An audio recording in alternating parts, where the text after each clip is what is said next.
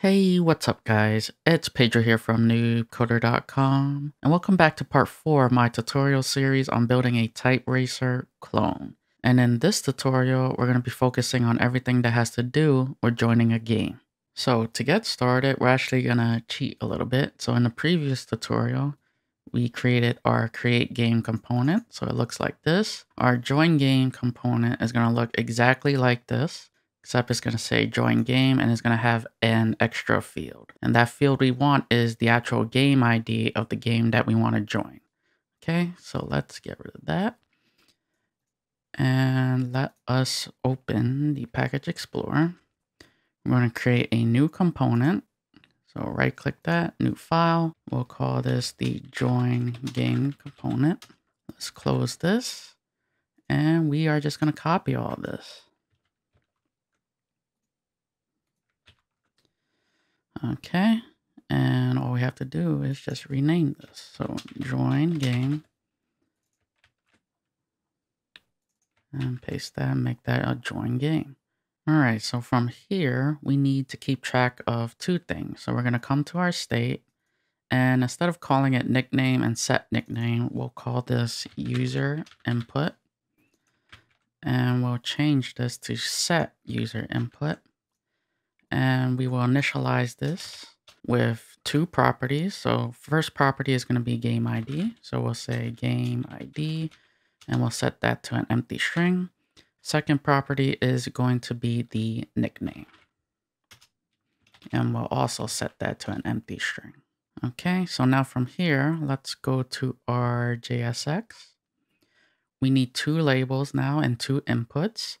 So here we have a label for nickname and here's the input for nickname. So let's go ahead and copy this and let's paste it. Now the first label and input I'm going to change. I'm going to make this for game ID because I just want the game ID to be ahead of the nickname. So we're going to set the for to game ID and we'll say here, enter game ID. Now from here, with our name prop, what we're going to do is set this, instead of nickname, we're going to set this to game ID to match the for. And for the value, we initially set it to the state of nickname. So our state is within user input dot game ID. So that's going to be our value. And for our placeholder, instead of nickname, we'll say enter game ID. Okay. So for our second input and label, we can leave the nickname, we can leave this label. Name is fine, it matches the for. For the value, we need to change this to user input dot nickname. And everything else is fine from here. Now what we could do is we need to update our onChange method. So what we can do is we could say set user input and we are going to pass in an object. So we're going to use the spread operator to copy over the existing properties within our state. And next, what we want to do is change the current property that the user is typing in. So we'll say e.target.name and we'll set that to the value. Okay, so that's all we have to do for our onChange here. Next, we need to update our OnSubmit function. And instead of creating a game, this time we are joining a game. So we're going to emit a different event. We're going to call this the JoinGame event. And we are going to send back to the server the user input. Okay. So I'm just taking a quick glance over at this. And instead of create game, this should be join game.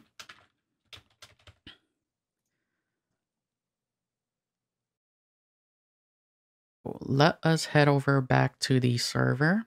Actually, what I want to do is let us just test this out real quick to see if it worked. Make sure that we didn't do a typo of anything. And now let's save this. And I want to head over to our app.js file for React. And let us set up a route for this. So I'm going to come up here. We're going to import it.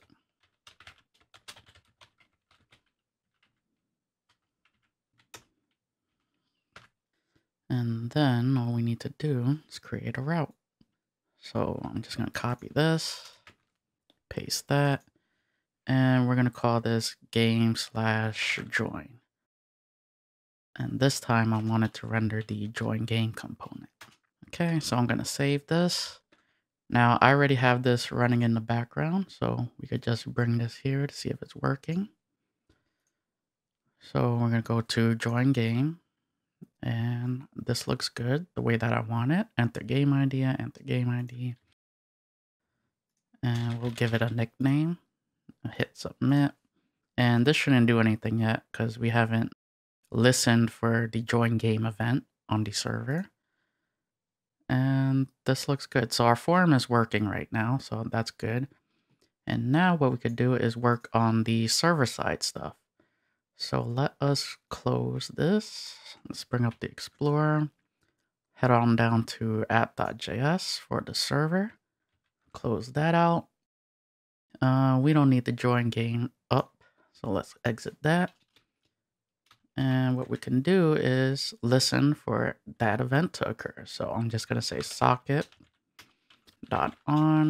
We called it JoinGame. We're going to use async and await again. So let's make this an async function. And what I'm going to do is do some destructuring. So we're going to get back the game ID. And I'm going to rename it to _ID. And we are also going to get back nickname. Okay. And since we're using async, we need a try catch block.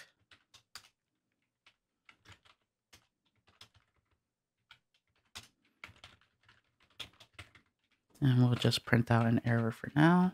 All right, so the first thing that we need to do is actually get our game.